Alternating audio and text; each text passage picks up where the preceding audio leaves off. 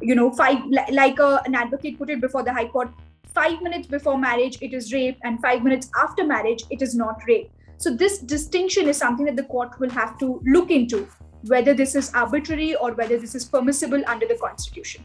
The Delhi High Court is hearing a challenge to the validity of the IPC provision for marital rape immunity. The Indian Express explains why the provision is in place, what rights does it infringe on, and what are the arguments before the court.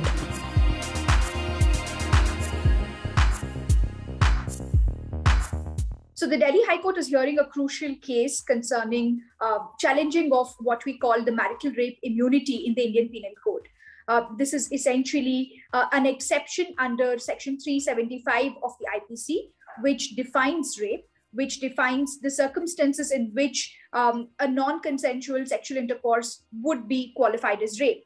However, the provision has a key exception, which says that when the sexual intercourse occurs non-consensually, even between a married man and his own wife, who is above the age of 18, so that would not qualify as rape. So this is a provision that is being challenged before the Delhi High Court.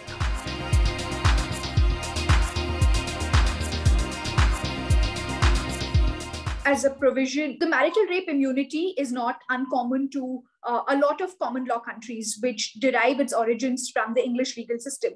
So this was put in place when the Indian Penal Code was enacted, and the colonial era law is now being challenged. It has continued in our books all these years because this is the first occasion in which it is being challenged in court. So this challenge is even being made possible because in the last few years, we've seen a slew of judgments from the Supreme Court of India, which have sort of tilted the balance in favor of women.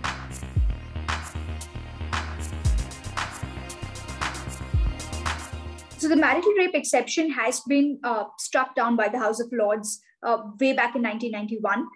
Canada brought in a law in 1983, South Africa brought one in 1993, Australia brought one in 1981. And these, the same provision in all these countries has been reversed. So in India, this is the first time that the marital rape immunity is being challenged in court.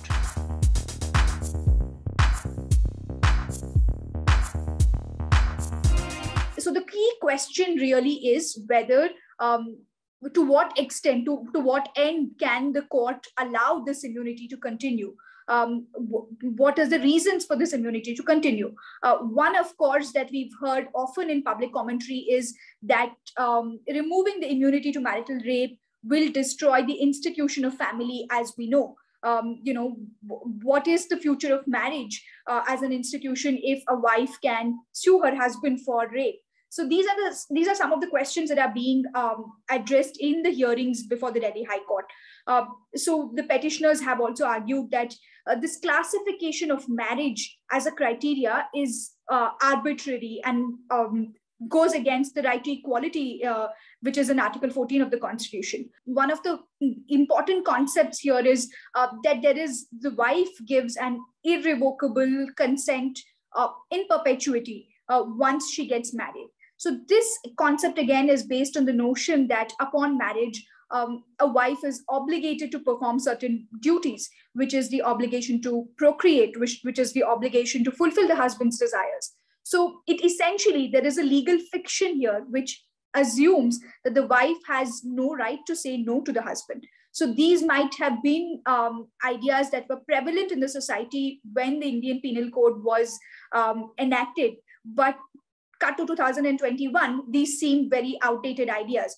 And it is a question whether the law should in fact permit this, or the law should in fact allow this.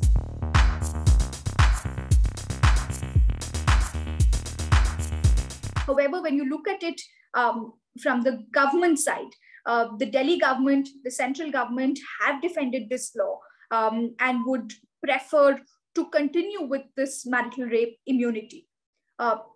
As far as the central government is concerned, the central government is of the opinion that there is a criminal law review process that is underway, through a committee set up by the Ministry of Home Affairs. So the central government feels that being a sensitive issue, marital rape should have much more public discourse And there should be more conversation about it before the court decides one way or the other.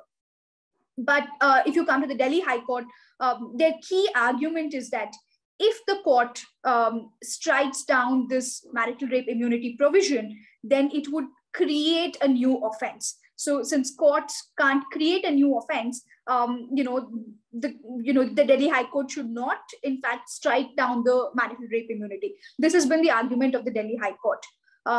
So the High Court also appointed two amicus curiae, who are neutral parties to assist the court in cases of this magnitude. And another crucial thing, a crucial conversation that has come up in these hearings is whether the state can, in fact, say protecting the institution of family is a reason why we should keep the marital rape immunity, or protecting the institution of family is a reason for continuing the violation of rights of women. So this is something that the court will have to necessarily look into. And this is important because this is the test that the court will apply to balance the rights.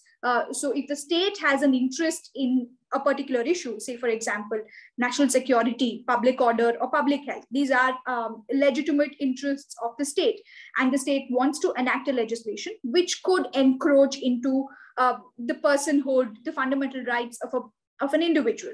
So the courts will have to see how strong the interest of the state is to protect the rights of the individual, to allow the encroachment of the rights of the individual.